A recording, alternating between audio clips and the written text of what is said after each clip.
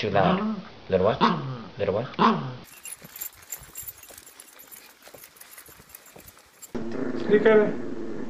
Niemand. Dabei. Hop. Hop. Maltese.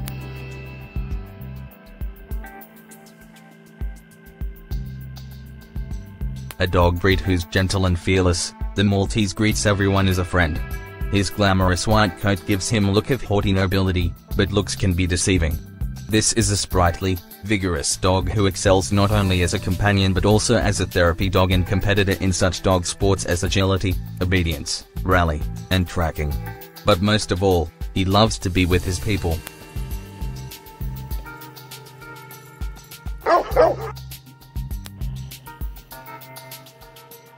Vital stats. Dog breed group, companion dogs. Height, 8 inches to 10 inches tall at the shoulder. Weight, up to 7 pounds. Lifespan, 12 to 15 years. Size.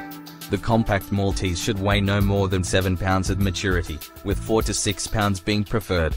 Males should be 8 to 10 inches tall at the shoulder, while females should be 8 to 9 inches tall. Beware of breeders who offer teacup Maltese. A Maltese that weighs less than 4 pounds at maturity is more prone to genetic disorders and is at a higher health risk in general.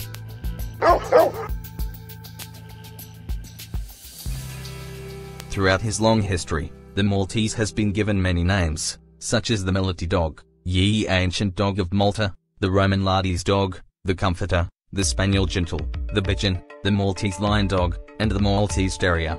Today, he is known simply as the Maltese. This elegant toy dog breed is famed for the silky white hair covering his body. Straight and thick, the coat falls all the way to the floor. Many years ago, Maltese came in many colors, but these days they are always white. When a properly built Maltese moves, he seems to float beneath his cloud of white hair. Because he doesn't have an undercoat, the Maltese sheds little, and many people consider the breed to be hypoallergenic. But the Maltese is more than his coat. Completing the picture is a slightly rounded skull, black nose, drop ears, dark, alert eyes, short, straight legs, and a graceful tail. He's a sweet, intelligent dog who is devoted to his people. And as one of the smallest of the toy breeds, he's well suited to apartment or condo living. Wherever he lives, the Maltese is responsive to his environment and makes an effective watchdog. Although they look delicate and aristocratic, Maltese can have a lot of energy. They learn quickly if rewarded for their efforts. Because they have a long history as companion dogs, Maltese require a lot of human attention and suffer from separation anxiety. If left alone for hours each day, they can bark and become destructive. No breed is perfect, and Maltese sometimes are intolerant of small children or other dogs, especially if they have been overly pampered by their people. If this occurs, they can become very protective, barking and even biting if animals or people are perceived as a threat to their relationship with their beloved human family. Even tolerant Maltese are not a good choice for families with small children, however, because they are so small and can be easily injured. Like all dogs, they must be taught their place in your home, and require proper socialization and basic obedience training.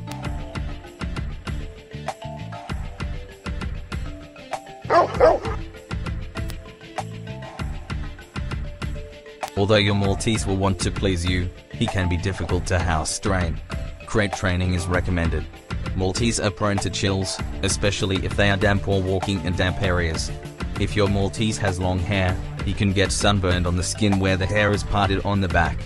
Because of their small size and delicate structure, Maltese generally aren't recommended for households with toddlers or small children.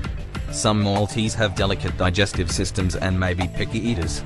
Eating problems can occur if your Maltese has teeth or gum problems as well. If your Maltese is showing discomfort when eating or after eating, take him to the vet for a checkup. To get a healthy dog, never buy a puppy from an irresponsible breeder, puppy mill, or pet store. Look for a reputable breeder who tests her breeding dogs to make sure they're free of genetic diseases that they might pass on to the puppies, and that they have sound temperaments.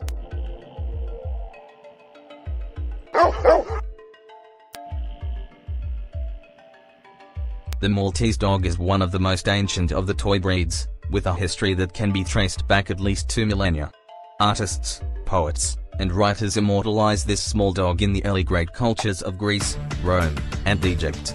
They even were mentioned by Aristotle. The Greeks erected tombs for their Maltese dogs, while representations of Maltese-like dogs on Egyptian artifacts suggest that they were prized by that ancient culture.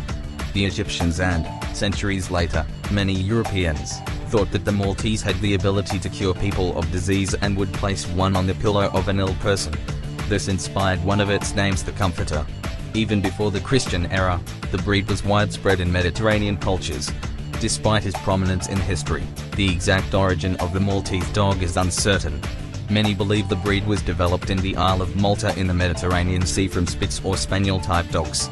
Others believe he was developed in Italy, and still others believe that he was originally from Asia and had a part in developing many of the smaller Asian dogs.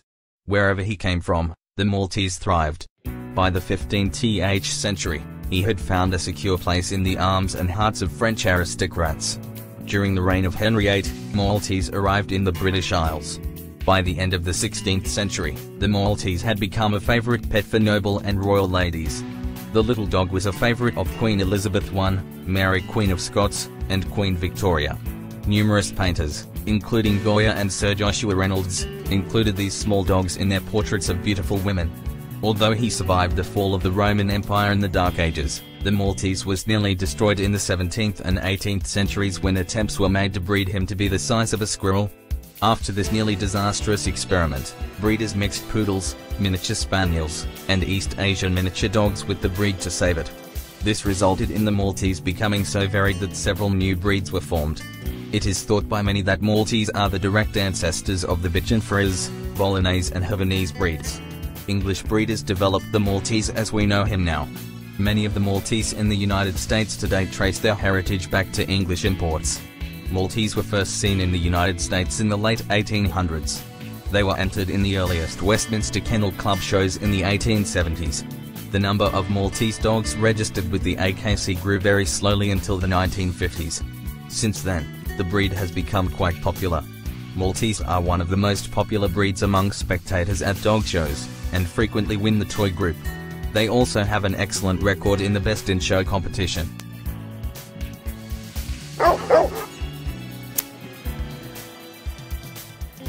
The Maltese is a natural ham with a lively personality. Because he's so people-oriented, he takes well to training and responds to positive reinforcements such as food rewards, praise, and play. Fearless, Maltese assume that everyone they meet is a friend. Sweet and cute, they're widely known for always getting their way. Temperament is affected by a number of factors, including heredity, training, and socialization. Puppies with nice temperaments are curious and playful, willing to approach people and be held by them. Choose the middle-of-the-road puppy, not the one who's beating up his littermates or the one who's hiding in the corner. Always meet at least one of the parents to ensure that they have nice temperaments that you're comfortable with.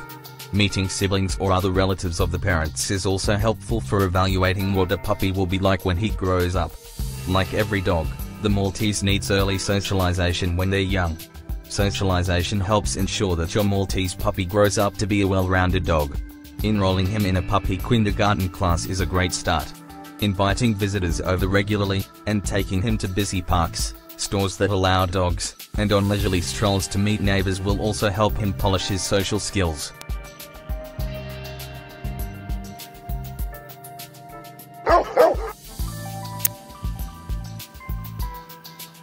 Maltese are generally healthy, but like all breeds, they're prone to certain health conditions. Not all Maltese will get any or all of these diseases, but it's important to be aware of them if you're considering this breed. If you're buying a puppy, find a good breeder who will show you health clearances for both your puppy's parents. Health clearances prove that a dog has been tested for and cleared of a particular condition. In Maltese, you should expect to see health clearances from the Orthopedic Foundation for Animals for hip dysplasia, elbow dysplasia, hypothyroidism, and von Willebrand's disease, from Auburn University for thrombopathia, and from the Canine Eye Registry Foundation certifying that eyes are normal. You can confirm health clearances by checking the OFAR website. Patella luxation. The patella is the kneecap. Luxation means dislocation of an anatomical part. Patella luxation is when the knee joint slides in and out of place, causing pain. This can be crippling, but many dogs lead relatively normal lives with this condition. Portosystemic liver shunt. This renal disorder occurs when an abnormal vessel causes blood to bypass the liver and therefore not be cleansed. Progressive retinal atrophy, a degenerative eye disorder. Blindness caused by progressive retinal atrophy is a slow process resulting from the loss of photoreceptors at the back of the eye. Progressive retinal atrophy is detectable years before the dog shows any signs of blindness. A reputable breeder will have dogs' eyes certified annually by a veterinary ophthalmologist. Hyperglycemia, this malady is caused by low blood sugar. Some of the signs may include weakness, confusion, a wobbly gait, and seizure-like episodes. If your dog is susceptible to this, talk to your vet about prevention and treatment options. White dog shaker syndrome, this disorder that primarily affects white dogs. Signs of the condition are tremors over the entire body, lack of coordination, and rapid eye movements. Episodes usually start when the dog is 6 months to 3 years old and is stressed or overly excited. This condition isn't painful and doesn't affect the dog's personality. If you suspect your Maltese has white dog shaker syndrome, talk to your vet about treatment options. Collapsed trachea. Some dogs are prone to this condition, in which the trachea, which carries air to the lungs, tends to collapse easily. The most common sign of a collapsed trachea is a chronic, dry, harsh cough that many describe as being similar to a goose honk. Collapsed trachea can be treated medically or surgically. Reverse sneezing, sometimes confused with a collapsed trachea, this is a far less serious condition and lasts only a few minutes. Reverse sneezing primarily occurs when your dog is excited or tries to eat or drink too fast. It also can occur when there are pollens or other irritants in the air. Secretions from the dog's nose drop onto their soft palate, causing it to close over the windpipe in an automatic reaction. This can be very frightening to your Maltese, but as soon as he calms down, the reverse sneezing stops. Gently stroke his throat to help him relax.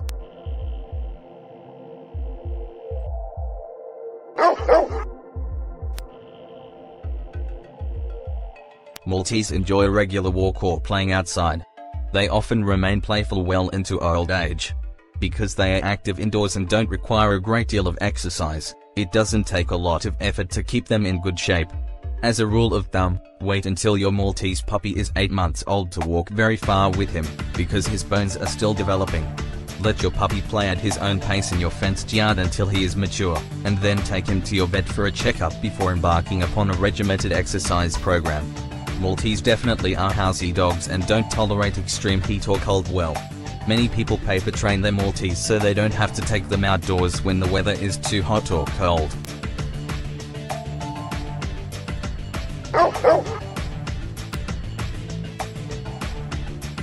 Feeding. Recommended daily amount, a split 4 to a split 2 cup of high quality dry food a day, divided into 2 meals. Keep your Maltese from getting fat by measuring his food and feeding him twice a day instead of leaving food out all the time. You can tell if he's getting overweight by giving him the hands-on test. Place your hands on his body, thumbs along the spine and fingers spread out over his sides. If you can feel his ribs, he's in good condition, but if they're buried beneath the layer of fat, it's time to put him on a diet and cut back on the amount of treats you're giving. Some Maltese have delicate digestive systems and may be picky eaters. Eating problems can occur if your Maltese has teeth or gum problems as well.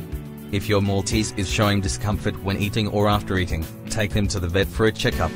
How much your adult dog eats depends on his size, age, build, metabolism, and activity level. Dogs are individuals, just like people, and they don't all need the same amount of food. It almost goes without saying that a highly active dog will need more than a couch potato dog. The quality of dog food you buy also makes a difference. The better the dog food, the further it will go toward nourishing your dog and the less of it you'll need to shake into your dog's bowl.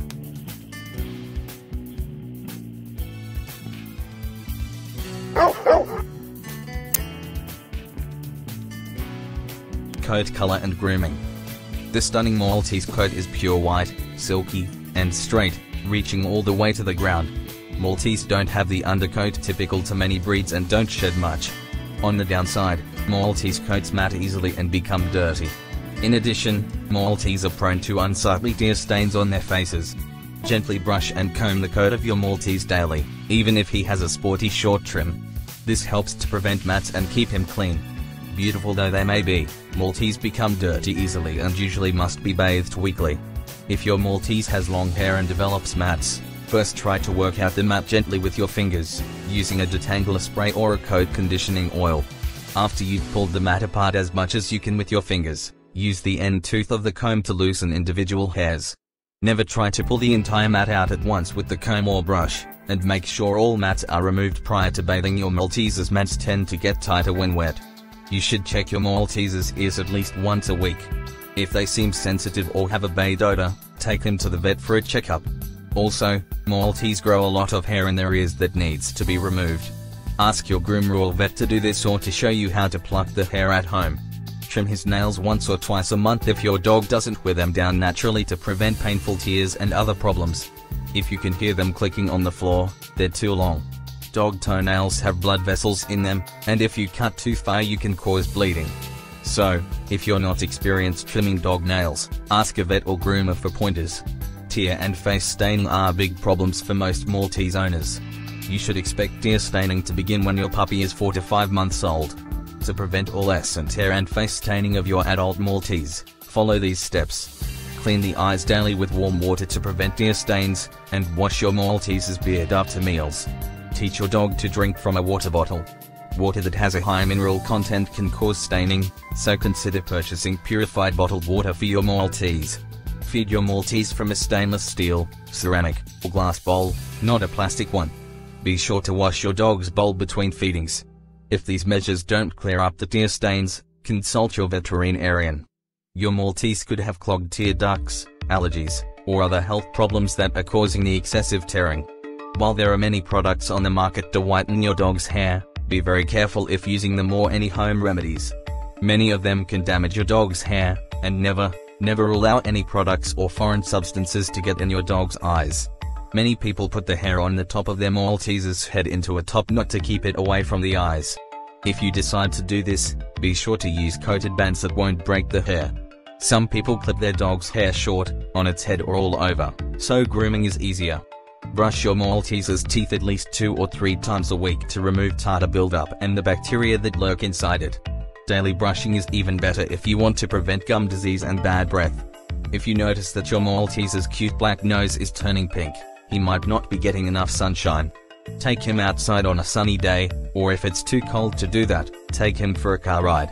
The type of bowl that he's eating and drinking from could also cause the pigmentation change. If it's plastic, pitch it. When a female is in heat, her nose can turn pink also. Begin accustoming your Maltese to being brushed and examined when he's a puppy. Handle his paws frequently and look inside his mouth. Make grooming a positive experience filled with praise and rewards, and you'll lay the groundwork for easy veterinary exams and other handling when he's an adult. As you groom, check for sores, rashes, or signs of infection such as redness, tenderness, or inflammation on the skin, in the nose, mouth, and eyes, and on the feet. Eyes should be clear, with no redness or discharge. Your careful weekly exam will help you spot potential health problems early.